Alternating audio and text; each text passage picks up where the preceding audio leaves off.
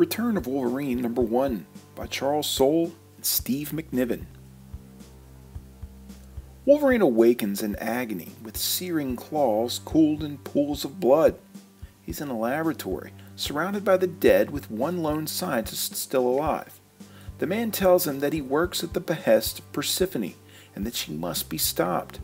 Suddenly the lab explodes, freeing a cloned saber-toothed tiger who's then impaled by a mammoth, as Wolverine hears a voice in his head explaining what he has to do.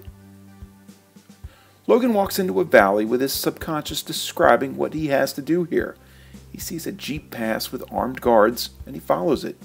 At a nearby encampment, the guards take one of the residents' sons and burn the rest of it down. Wolverine springs into action, lighting up the guard tower as an Omega red-clad soldier blows out his motorcycle's tire. He dreams. In a flashback, he speaks with Persephone before being awoken by one of the fleeing scientists.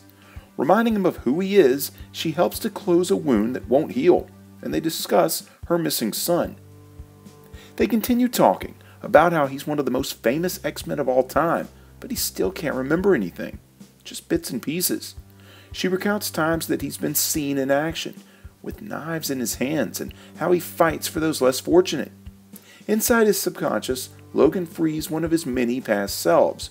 The original blue and yellow incarnation prepares to fight Persephone. With claws popped, Wolverine's back. But what's going to happen next? We'll have to wait to find out, as this issue is left to be continued. So 5 years after Charles Soule and Steve McNiven penned the death of Wolverine, I honestly never thought it would stick this long. Before starting this series, I went back and flipped through its preceding one to remind myself what all that happened. Now, after months and months of Logan popping up in cameos, he's finally back for good. And it's true that nobody can spin a tale quite like Charles Soule. This was an awesome way to kick it off. I give this one a 10 out of 10. If you like this video, there's hundreds more like it, spanning several current and classic story arcs. Click the boxes here for more playlists. This video is also accompanied by my blog at nerdiestkidyouknow.com.